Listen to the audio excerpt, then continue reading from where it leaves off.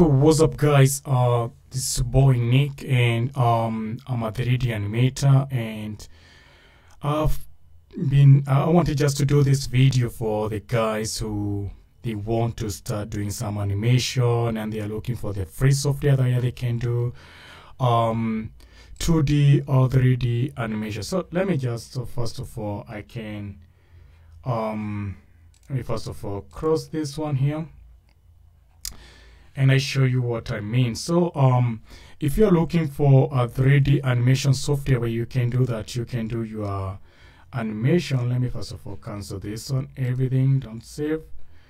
And let's see, this is what the Braider look like when you open it for the first time.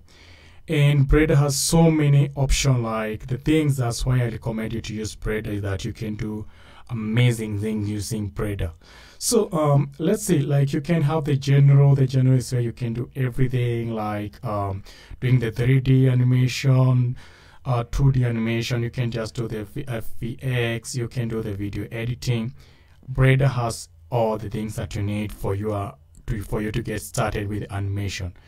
But there's also a challenge in Braider because you need to invest your time to learn Braider and to know how you can work with it.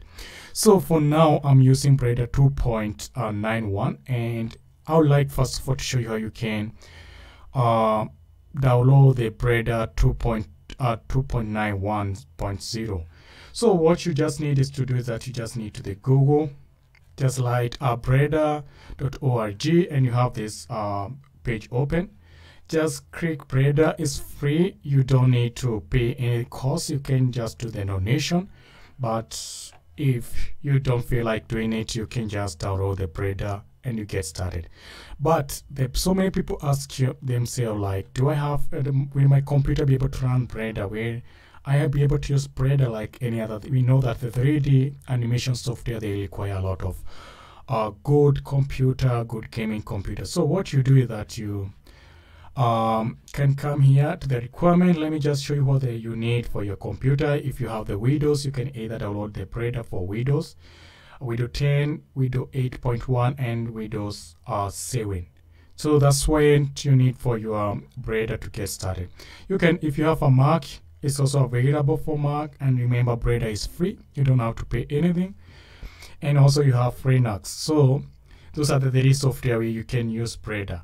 So the system requirement or the hardware requirement, you just need minimum, whatever, just the most important is 4 GB RAM and a graphic card which is 1 GB RAM. So also this is the minimum that you require for you to learn Braider on your computer. So the thing is that if you want your Braider not just to have some tray, or you can just be able to do everything like animation, doing some good big set, I'll recommend you to have a 16 GB RAM and also a good graphic card which is with a minimum of 4 GB RAM. So this one will run good. If you want to go like pro, like those people who just want to do amazing things and just doing good videos, so what you just need is that you'll be required to have at least 32 GB RAM, which is overkilling. So you don't need it. I think 16 GB RAM is enough for you. And also a good graphic card with about 12 GB RAM. So this is the minimum requirement. So you can also check here on their website like which graphic card you need to buy if you are building a computer by yourself. Like NVIDIA, you have AMD, Intel, and Mac OS.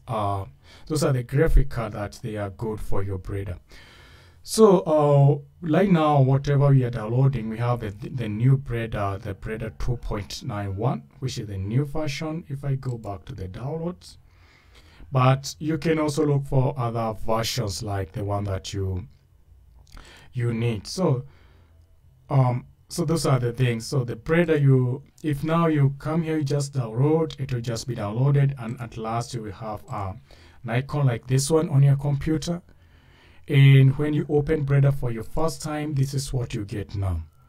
So let me show you some small tips, and maybe I can show you on the next video what you get. So when you open your Braider, this is what you get. So on the next video, I'll just take you through, because I don't want to make this video look too long, on what you can get the Breda and how to get started, the things that you need to take care when you're just using Breda, and like how to control your mouse, where they are the camera, where they are the rights, where are the how the objects appear, how to make your object material look the way you want, like the way you exported them.